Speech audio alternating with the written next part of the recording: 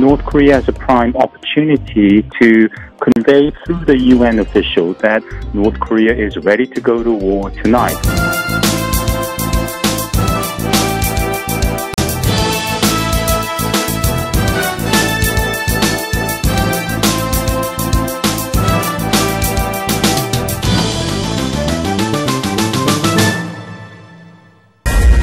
To a Fox News alert for you. It's not a matter of if, but when we go to war. North Korea's brand new chilling warning as the U.S. Air Force makes a show of force over the Korean Peninsula.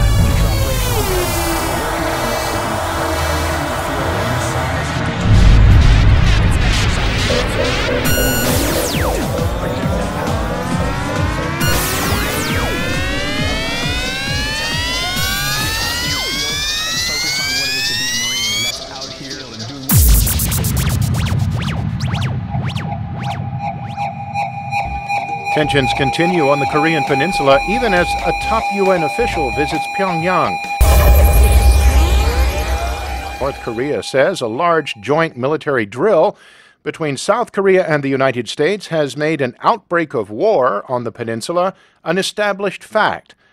According to a statement issued through state-run KCNA news agency, a spokesman said the remaining question is, when will the war break out? We do not wish for a war, but shall not hide from it. The regime is issuing the warning as a U.S. B-1B aerial bomber flew over South Korea as part of Vigilant Ace. That's this week's joint U.S.-South Korean aerial exercise involving hundreds of warplanes, including an unusually large number of the latest generations of American stealth fighter jets. It also came as a senior UN diplomat, Under-Secretary General for Political Affairs Jeffrey Feltman, held meetings with North Korean Foreign Minister Ri Yong-ho in Pyongyang Thursday. Now, we've already been seeing North Korea pulling some diplomatic strings, inviting a senior UN official to the country's capital for talks. He's been there for the past few days. Jeffrey Feltman, who is the UN's Under-Secretary General for Political Affairs, met with the regime's Foreign Minister Ri Yong-ho on Thursday, although details on their meeting have yet to be revealed. North Korea's state-run media did reveal, though, that the visiting envoy discussed UN assistance and operations in the country, along with other matters of mutual concern. And with the UN envoy wrapping up his four-day trip today, focus is on whether or not Kim Jong-un will continue to avoid meeting with high-profile visitors. It wouldn't be too much of a surprise if Feltman returns without bumping into Kim, as the North Korean leader has shunned the Chinese president's special envoy. He did that last month. Good morning. Well, yes, North Korea is raising its objections to those ongoing US and South Korean military exercises. The government in Pyongyang has upped its rhetoric, saying that war on the Korean peninsula may be inevitable. Now, these comments come after a US supersonic bomber flew over South Korea yesterday in a show of force as part of that large week-long military exercise. More than 200 aircraft taking part, including American fighter jets. Now, South Korea's military says this is to demonstrate a capability to respond to any threat from the north. A colossal Seoul-Washington combined Air Force drills wrapped up on Friday. During the 5-day span, the allies went through various wartime scenarios, including targeting North Korea's key nuclear and missile facilities. Kim Hyun-bin helps paint a clearer picture of the scale and effectiveness of the Vigilant Ace exercise. Seoul and Washington have been conducting a massive air combat drill known as Vigilant Ace. The 5-day exercise is the largest ever combined Air Force drill between the two allies, involving 230 warplanes and around 12,000 personnel. 24 U.S. stealth fighter jets took part in the drills, 6 of them F-22s, 6 of them F-35As, as well as a dozen F-35Bs, marking the first time the highly advanced jets have cruised the skies of Korea at the same time. North Korean leader Kim Jong-un is said to be the most afraid of stealth fighters, as they can easily get past the regime's air defenses undetected. Other U.S. assets include 2 B-1B bombers and 6 Growler electronic warfare jets, as well as dozens of F-15s and F-16s. South Korea has deployed 90 fighter jets, including its F-15 and F-A-50 fighters. The U.S. also flew 2 B-1B supersonic bombers over Korea for 2 consecutive days on Wednesday and Thursday, carrying out bombing drills over the Yellow Sea near North Korea and China. It is unusual for the U.S. to send the bombers, stationed in Guam, for 2 days in a row.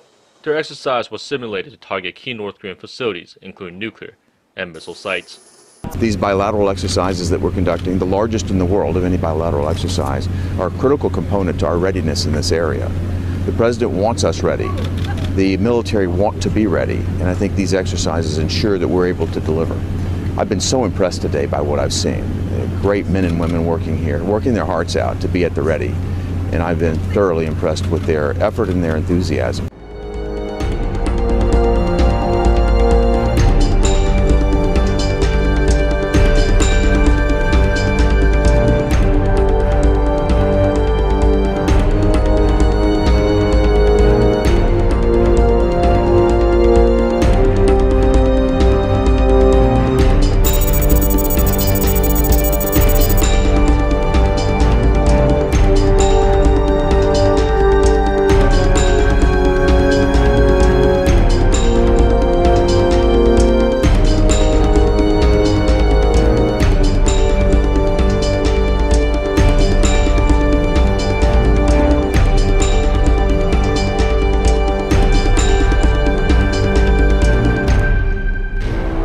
North Korean provocations could be in the pipelines as it tries to gain bargaining power with the United States. That's the assessment coming from the Defense Ministry during a year-end meeting with senior commanders nationwide.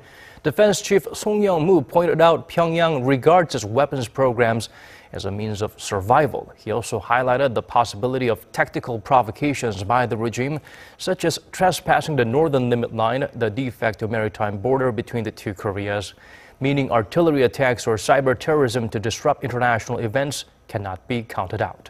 The minister promised Seoul's military will be fully prepared for any circumstances as it readies to host next year's Winter Games. Tufts University Korean Studies Assistant Professor Sung-Yoon Lee told VOA that despite the heightened tensions, the North Korean rhetoric is typical bluster. Right now, it makes sense for North Korea to ratchet up the rhetoric again and to create war paranoia, because you have, right now as we speak, a high-ranking UN official visiting North Korea, which is a rare occasion. The Undersecretary General for Political Affairs, number 2 man at the UN, is in North Korea. The last time such a person of such position was in Pyongyang was back in February 2010. What that means is North Korea has a prime opportunity to convey through the UN official to the U.S. and to the world that North Korea is ready to go to war tonight. Why? Because of repeated threats by the Trump administration. Therefore, the messenger will be inclined to tell the world that the U.S. should de-escalate as to thwart war, which basically means making more concessions to North Korea. Sun-Young Lee of Tufts University does not see Feltman's trip as a prelude to UN mediation, but rather as setting the stage for another possible provocation. Lee said that 1 month after Feltman's predecessor, Lynn Pascoe, visited North Korea in 2010, Pyongyang was blamed for destroying a South Korean corvette and killing 46 sailors. He said it is quite possible that before his traditional New Year's Day address, Kim Jong-un will engage in yet another provocative act.